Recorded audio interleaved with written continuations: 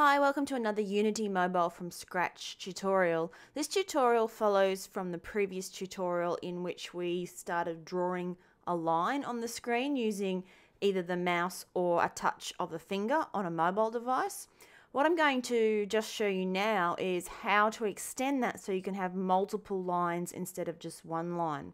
So what I've done is created a swipe prefab from the prefab we had before, or I should say the game object we had before, and it's just got a trail renderer on it, and it's also set the time to infinity, and it has very small start width and end width, and it's got the same shader that I had before, and this time I haven't set any colors, but feel free to do that. So this is a prefab that we will instantiate over and over again as we draw each line. Now, the object doing all of the work is called a swipe manager. So this is an empty game object that I've added into the hierarchy, and on it I've added the swipe trail code that we started writing in the previous tutorial. But this time you can see that it has an exposed variable for trail prefab, and that's where that swipe, this one down here, gets put when you're ready to go. And now when I just play this, I'll show you that I can draw multiple lines on the screen and they're not connected anymore. Right, so the code, what does that look like? I'll just go through that for you. There's a few changes. It's much longer than the previous one because it also is going to detect if you just click down on the drawing surface and then lift up your finger or lift up the mouse without actually drawing anything. Because if you just create a new instance of that swipe object every time you press the screen, then you'll get a whole bunch of empty game objects that you don't really need.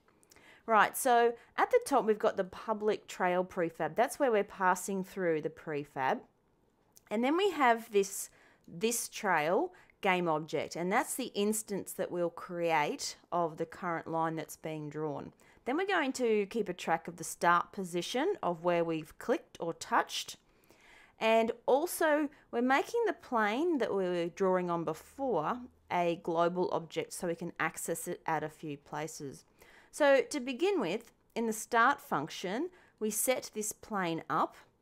And this is assuming that plane that we're going to draw on is never moving. And it's the same as before, so it's a flat plane. It's at the position of the particular object, which is our swipe manager, and it's facing the camera. So it's parallel to the camera's near and far planes, but facing the camera. Now the update function looks like this. First of all, there is a touch phase began, which we didn't have before.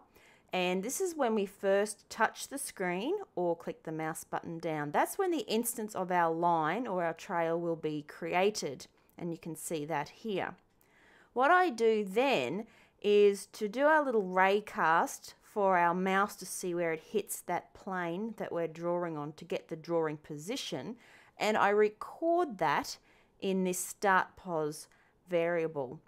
Now why I do that is because when the finger is lifted up or the mouse is lifted up, I then test the distance between where we started drawing and the final position of the drawing, which will be this here. And if it's really, really small, it means that we've hardly moved our finger or our mouse, and therefore let's just destroy that object because it's really not a line.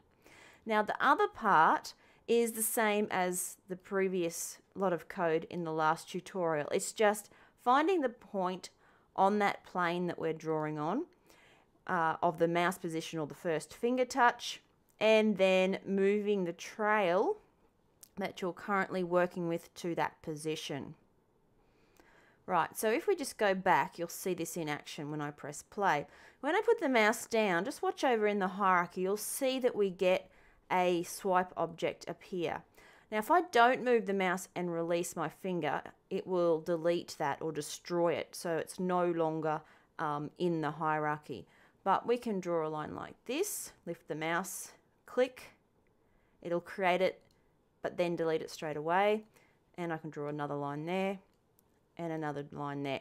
So that's really just a really quick overview of how you would convert the previous tutorial, which had just one line and trail renderer, into something that has multiple lines, so that you can actually lift up the mouse and draw something completely separate from the previous line.